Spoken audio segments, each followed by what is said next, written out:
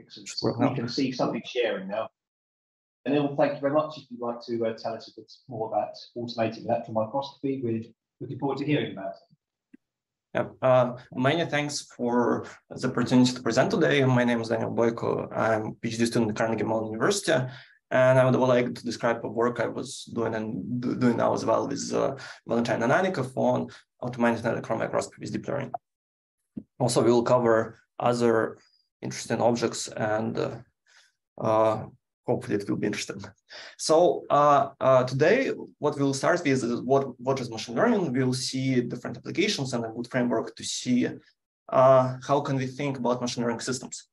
Then we will see how machine learning can be applied to study electron microscopy data. And finally, we see how machine learning can be used for complementary methods such as mass spectrometry. So what is machine learning? You probably already seen many great successes in science done using machine learning, including AlphaFold, which did spatial structure prediction of protein from amino acid sequence. It is molecular transformer to predict chemical reactions. It is discovering matrix multiplication algorithms or deciphering ancient text. And when we think about machine learning, we usually start with data. And in case of supervised learning, we have some features which describe our data, which are our X, and our targets, which are our Y. And what we want to do, we want to make some model that can take features and produce targets. And of course, we need to measure how well are we doing and how similar our predictions to targets we want to predict. And for that, we need a function to optimize. So for example, for regression, it just means squared error loss. We just subtract them, take squares, and sum them up. And we have model, we have some parameters, numbers, for example, weights and linear regression. But then we need some algorithm to perform this optimization. And it may be different. For example, for neural networks, we usually use gradient descent methods and some variations on top of that. So we all know that electron microscopy is a very important method. It can be used in material science, catalysis, biology, give us very nice pictures, which are usually pretty easy to interpret.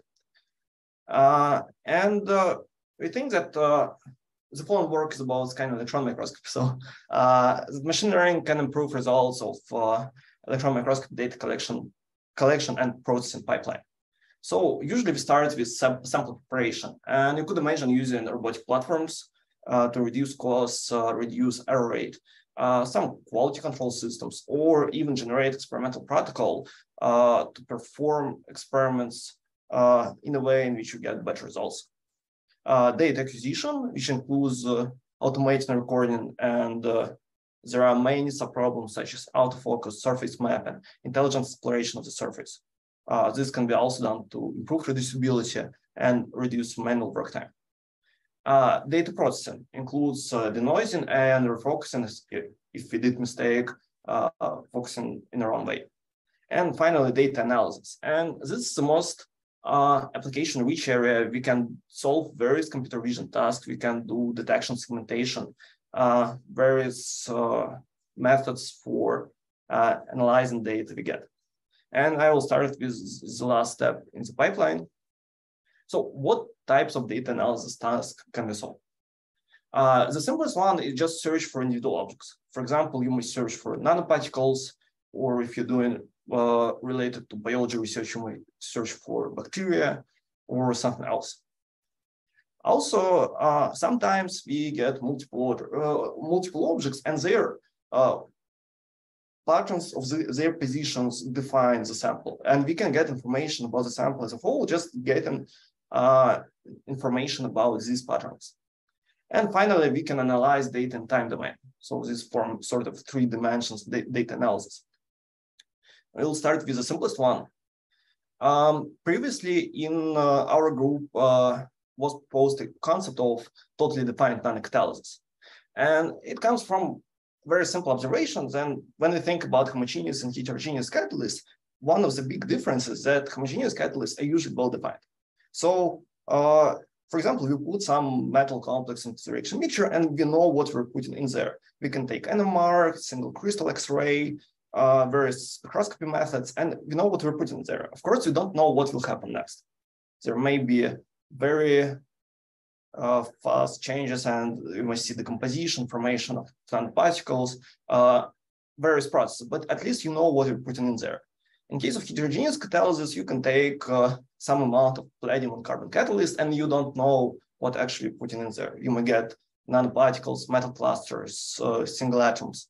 You usually don't know distribution of nanoparticle sizes.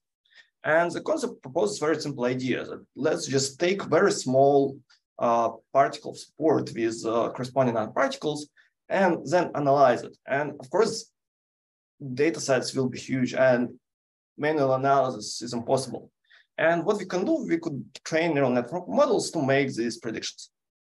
And also for some particles, it worked pretty well. For some, we didn't have enough data for covering nanoparticles and good enough magnification. So we came up with a two-step approach. The first step, we recorded support particle at lower magnification, pass through neural network, get area of this particle, and then we get many images at higher magnification, pass them through neural networks, get number of nanoparticles and their sizes, and then aggregate the statistics.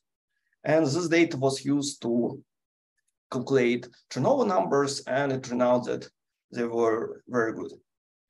And prediction of individual, if you want to predict what is the area of support particle, everything's quite easy. But when you want to predict individual nanoparticles, you have some sort of surprise. And this is done with what is called detection with segmentation. We take source image, we pass it to the neural network, get a map where we have, in this pixel you get nanoparticle, and in this pixel you have support. And then perform combination of distance transform and watershed algorithm to find specific nanoparticles. And then you can do various types of analysis, aggregate data, see distribution over sizes, define various interesting metrics such as circularity of these particles. We also had a collaboration with Tula State University where we were thinking whether we can develop a classical computer vision method that will be faster and help us solve the task better. And the work started with proposing new evaluation approach for that, because defining accuracy in such problems pretty hard, and it was solved. And then we compared various classical computer vision method and developed a new method, which is exponential approximation, and it worked better than neural networks. So there are always ways to make it better and faster. The next dimension is the analysis of patterns in object ordering.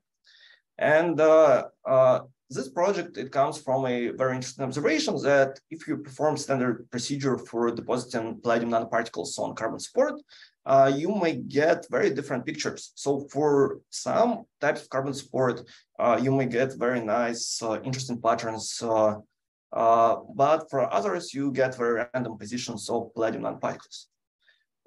And it's clear that it's caused by the effects on this carbon material surface, and we analyzed processes that may happen there. We used quantum chemistry calculations to aggregate this data, confirm that what we get, what picture we get matches what we see from point of view of difference in energy between crystalline surface and defect area. And if we just spend some time looking at the different images, you may notice distinct patterns. So for example, if you have a graphene layer and you'll see on the side many nanoparticles, you may see grain boundaries. If you have bending sheets somewhere, you will get different positions of nanoparticles there, and also some interesting objects such as circles. And to do further analysis, we collected a data set of 1,000 images, and we analyzed how this data changes on 3 levels of structural organization, and it was publicly released. It was mostly made to frame our own research, but it turned out it is very helpful. There are other groups that use this data set. And we started with a very simple problem. So we know that some materials show ordered behavior and some materials not. And how can we actually predict this degree of order? And it was a very long problem before, because we were publishing papers and saying that we have ordered positions of particles, and reviewers usually ask, how do we know what is the degree of order?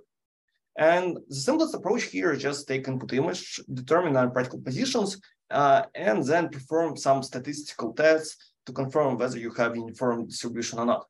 But in reality, this approach fails, because even though you may have some random distribution of nanoparticles, density of their positions may change.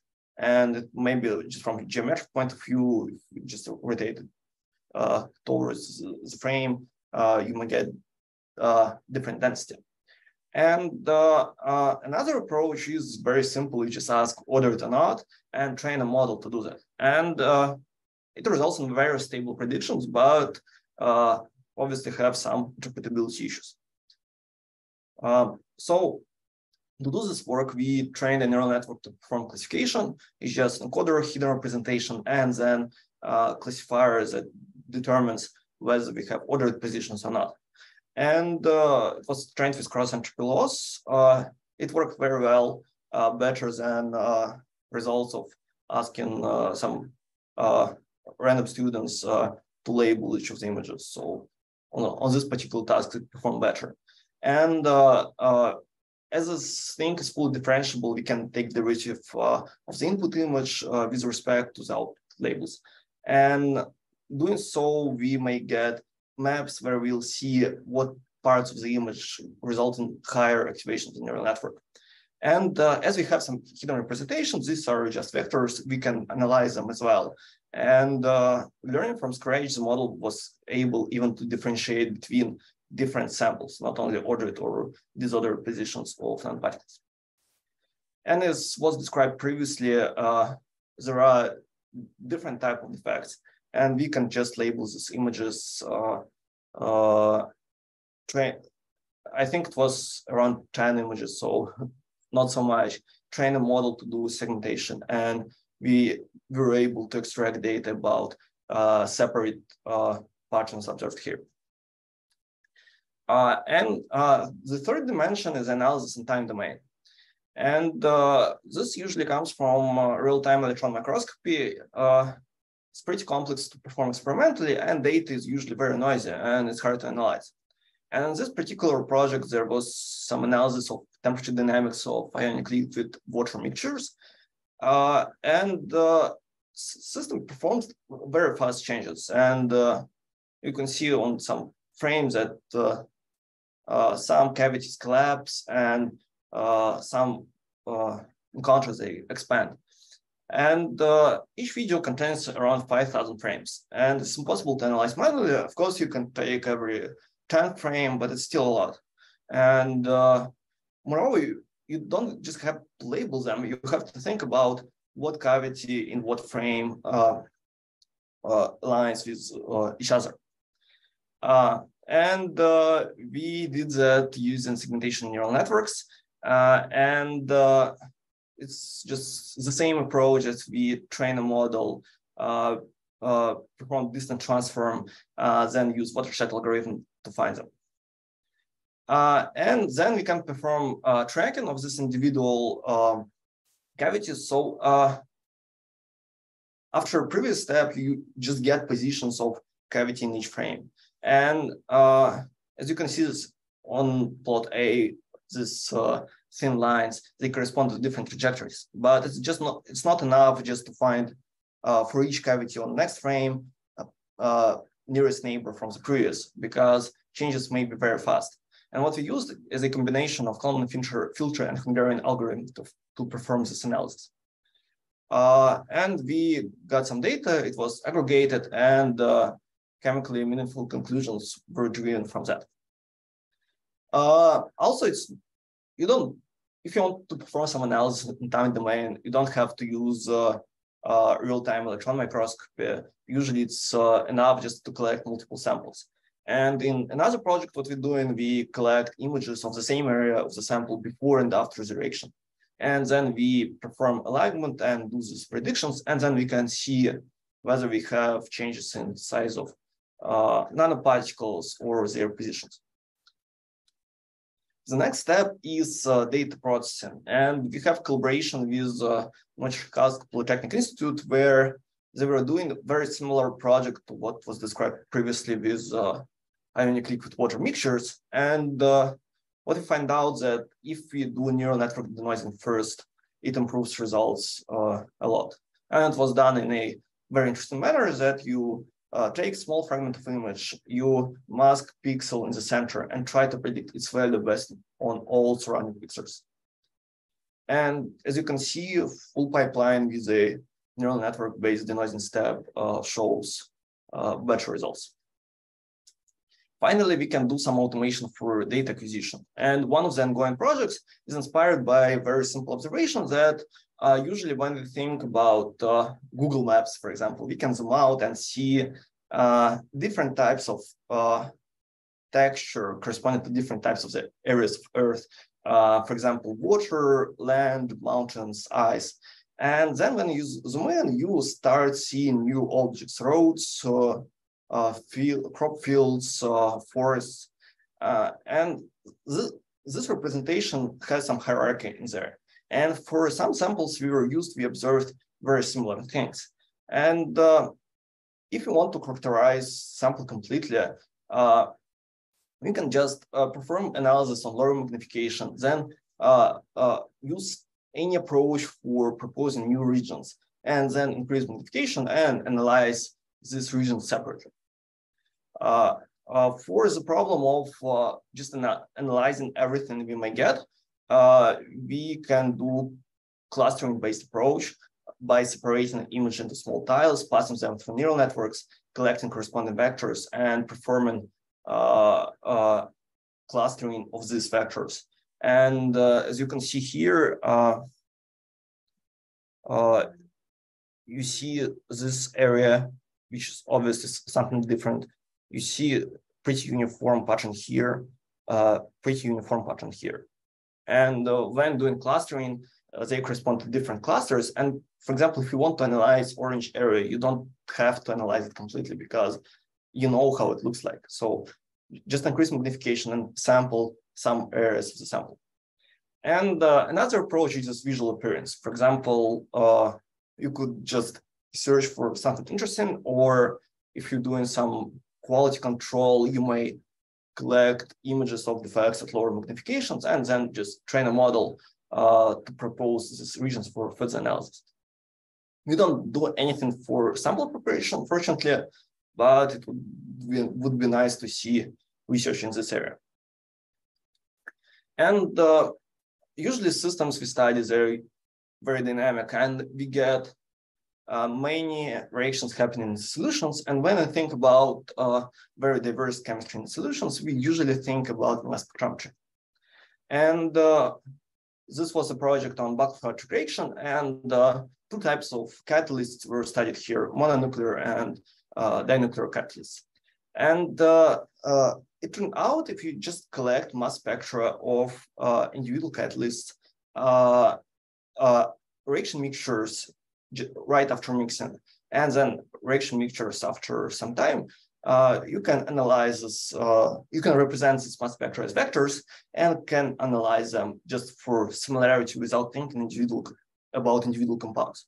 So for example, as you can see here, for initial complexes, complex B and C, these are dinuclear complexes with different bridge ligand. They are similar to each other, but not similar to the mononuclear complex. But then when you mix everything, it starts to be very similar to each other and very similar to the mononuclear complex. And then when the reaction goes, bigger changes are observed, and it's not similar to what you had before.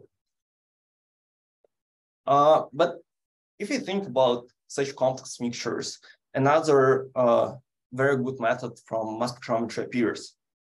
This FTIC-RMS provides unique opportunities for studying complex mixtures, ultra high resolution, and we may get information about hundreds and thousands of compounds at the same time in the same reaction mixture. And usually it's hard to analyze this data because you have to analyze many peaks, many isotopic distributions. If you collect large number of spectra, you need to increase speed of analysis. And also, software packages we have now, they usually have very limited opportunities for data visualization. And when we think about how we analyze this data, we usually think about 3 levels. So each level of entire spectrum, as was shown before, is the level of search for individual compounds and the search for every single compound in the spectrum and analysis of it. And it's the best application for FTIC-RMS. One of the interesting features of FTIC-R data is that you usually can observe fine isotopic structure, and corresponds to the fact that, for example, mass difference between carbon-13 and carbon-12 and nitrogen-15 and nitrogen-14, they are not equal. And usually on mass spectrometers, you cannot observe this difference, but in case of FTIC-RMS data, you can see it.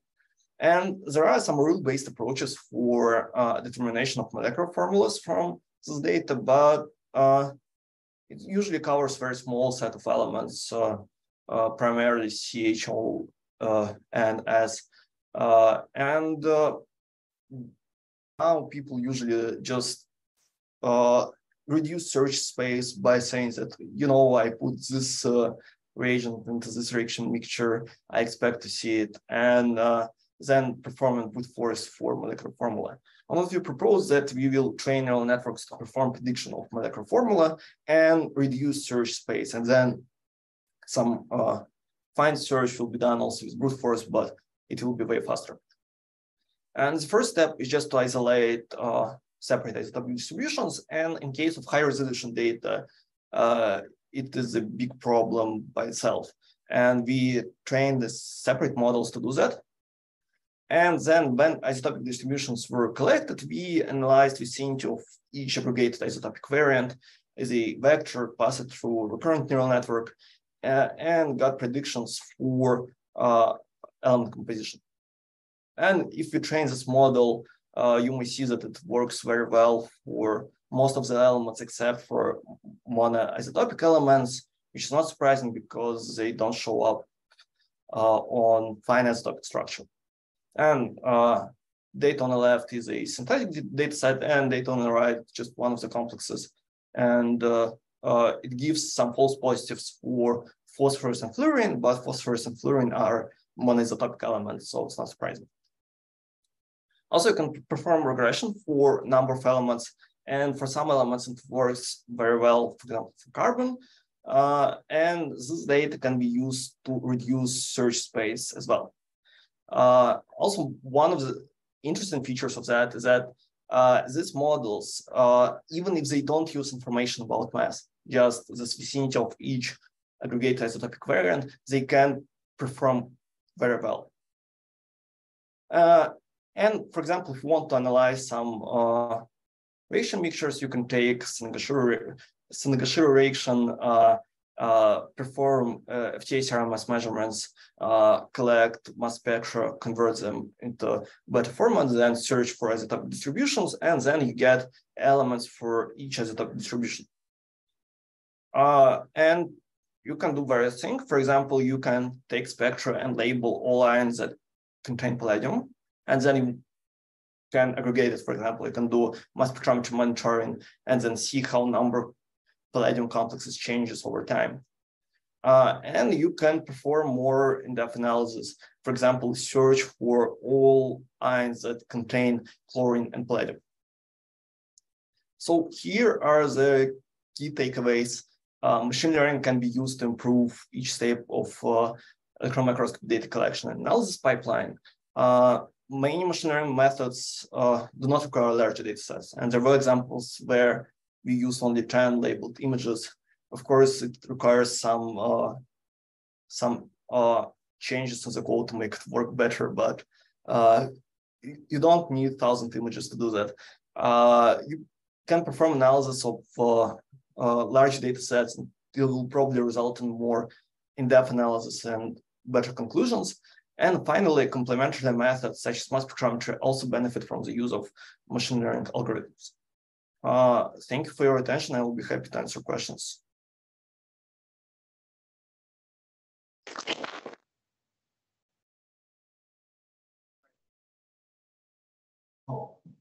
Are there any questions from the audience?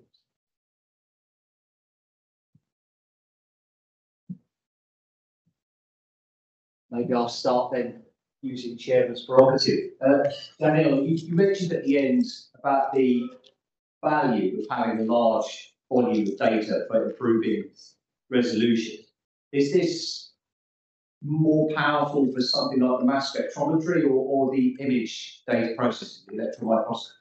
Where do you think having more data is more useful?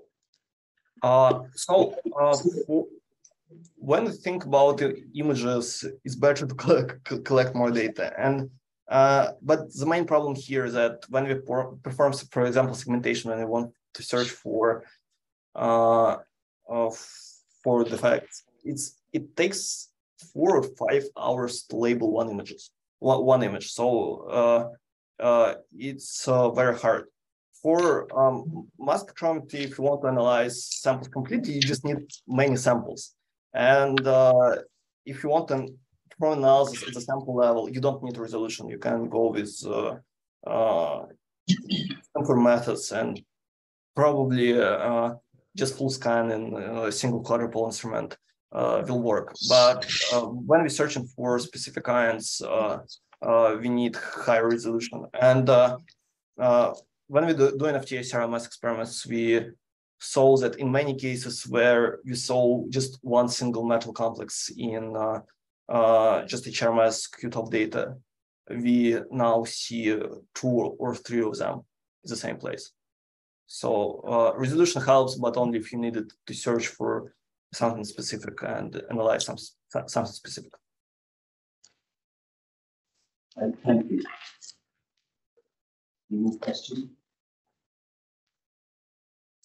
Perhaps I could ask another one then. So you sort of showed that you can carry out denoising, and you also showed that you could look at the palladium catalysts before and after reactions to sort of see if something's happened to the palladium. But with those two elements together, is it possible to actually look at real-time imaging of palladium particles to sort of see if they evolve under reaction conditions? It's a good question. We don't do it now for cases when we have palladium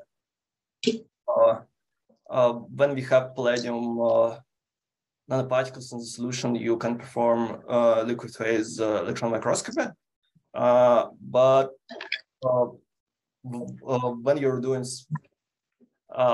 when you're thinking about just palladium and carbon catalysts, maybe harder. We don't do it now, but if it was possible, it would be very nice to see this data and draw some conclusions from that.